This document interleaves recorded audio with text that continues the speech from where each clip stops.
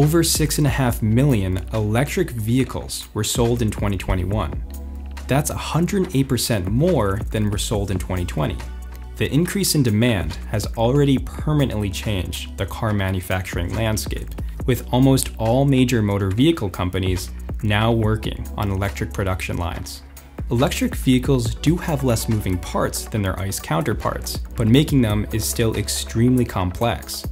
From stators and rotors to intricate wiring harnesses, LMI is involved with many EV manufacturing applications. But the heart of an EV, its battery, is where machine vision solutions have become essential to market success. EV battery manufacturing can be broken up into 4 general steps: electrode manufacturing, cell packaging, cell-to-module assembly, and module-to-pack assembly.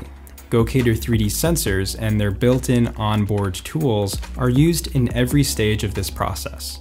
Let's look at electrode manufacturing first. During this step, gocators are used to ensure uniform shape and thickness of the electrode as the slurry is applied.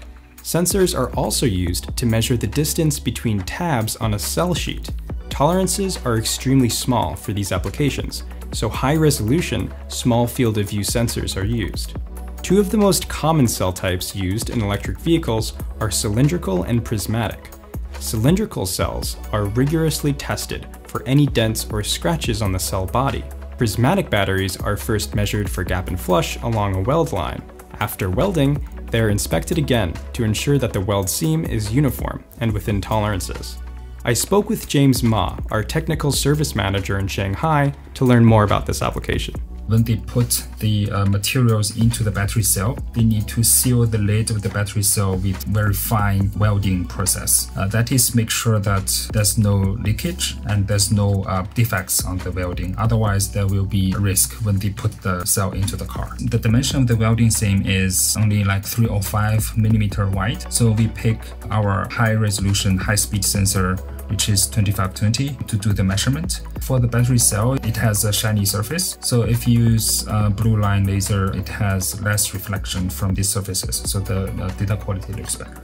When we have a new customer, for example, from the EV battery market, we are not only trying to sell them the product we have, we are looking for a long-term partnership. We actually have our engineers go into their production line and talk to their engineers and see what specifically the problem is. From our observation, the customer really appreciates this because they are talking to someone that really understands the problem they are facing. Once the individual battery cells are inspected for quality control, a set number of them are precisely grouped together, forming a battery module. An example application for module inspection is for sensors to measure the spaces between individual cells.